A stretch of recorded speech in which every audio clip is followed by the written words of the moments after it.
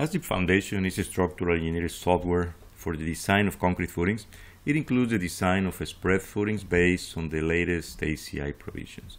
But how do you actually enter the information in the software?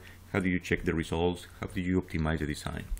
This is Javier Encinas, and today we're going to review the graphical user interface in the spread footing design module in ASDIP Foundation. Let's get started. This is a template for the spread footing design in ASDIP Foundation. It has two panes. In the left pane you enter the information, in the right pane you check the results. In the geometry tab you enter the dimensions and sizes of the footing and column. In the footing tab you enter the footing dimensions, footing thickness, the soil cover, and the water table depth. In the column tab you specify if it's either a concrete column or a steel column. In the case of a concrete column, the loads are applied directly on top of the footing. You specify the column dimensions and any offset with respect to the center line of the footing. In the case of a steel column, the column can be supported directly on the footing or can be supported on a concrete pedestal. In this case, you specify the pedestal height, then the pedestal dimensions, and any offset to the center line of the footing. And the loads will be applied to the top of the pedestal, and any eccentricity will be considered. If we go to the loads tab, at the top of the page there are two options.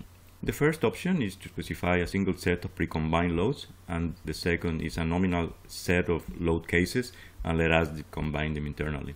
The load cases are death, life, roof life, snow, wind, and seismic. The available loads in this module are the vertical load P, moment about the two axes, and then horizontal shear forces about the two axes as well, as shown in this schematic image. We go to the materials tab. Here you enter the material properties for the footing, for the column, and for the underlying soil. If you click on the soil tab, here you enter the allowable gross soil bearing pressure, the friction coefficient to the bottom of the footing and the underlying soil, the internal friction coefficient, and the soil cover density. We go to the reinforcement tab. There are a number of graphical controls to specify the rebars, rebar sizes, and number of rebars for the footing and for the column. In the right pane, if we go to the at-a-glance tab, this is a summary of the results with the most important and relevant information in just one screen. Here we can see all the ratios for the different topics: load transfer and column design, stability check, shear design, and reinforcement design. Here we can see immediately if any of the ratios is failing, so we can focus our attention to that deficiency. If we go to the condensed tab, this is a more detailed set of calculations grouped by topic, also by load combination, the cover turning calculations, one-way shear calculations, also showing the controlling load combination, sliding calculations, punching shear, uplift, and so on. We go to the detail tab. This is a much more detailed set of calculations, step by step, with exposed formulas and also with references to the ACI code. You can follow these calculations in a granular way. So one-way shear calculations, flexure calculations, the punching shear calculation, also showing the controlling load combination, load transfer calculations, and column calculations. We go to the graph tab. In the soil bearing tab, you can see graphically the soil bearing pressures with the values at the corner of the footings. This is the location exactly of the zero pressure line. In this case, it's a partial bearing footing, and this also can be sorted by load combination. In the one-way shear tab, this is the one-way shear analysis at a distance d from the column face in both directions. The program shows the results. In the punching tab, you see the punching shear calculations at a distance d/2 from the column perimeter. Also can be sorted by load combination. The program shows the maximum stress.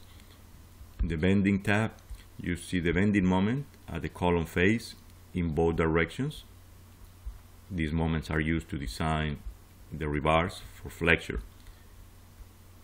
In the column tab, you see the interaction diagram of the pedestal or the concrete column, showing also the point representing the actual loads for comparison purposes. This is biaxial. In this case, for example, the rotation angle is 48 degrees. So this is interaction diagram at the most specific section. Finally, in the construction tab, the program generates an elevation and a plan view of the footing with the rebars, so you can check your final design. The program generates two types of reports: the condensed report with similar information to the condensed tab with all the text and image information from the design, and also the program generates the detailed report with information also similar to the detail tab with all the text and images as well. As you can see, it's very easy and efficient to design spread footings using this module in ASDIP Foundation. The program is able to model footings in partial bearing or biaxial bending, and also considers the buoyancy due to the water table. With this, we conclude the presentation on the review of the graphical user interface in the spread footing design module in ASDIP Foundation. If you are interested in the software, please download the free 15-day trial. Please subscribe to the channel if you want to receive notifications in the future for similar videos. Thank you for your attention.